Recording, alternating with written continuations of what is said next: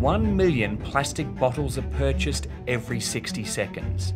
That's almost 1.5 billion bottles a day, which is the combined population of Mexico, Ukraine, Italy, United States, Nigeria, Argentina, Russia, Brazil, Egypt, Poland, Iran, United Kingdom, Iraq, and Australia every single day.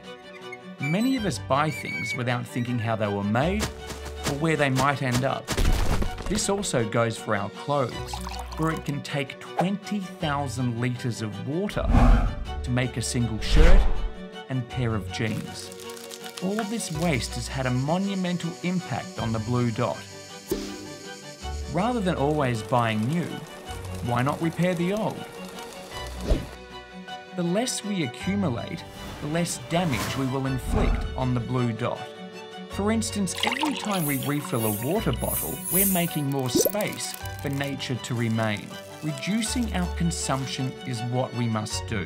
Our future depends on it, and so does the future of the blue dot.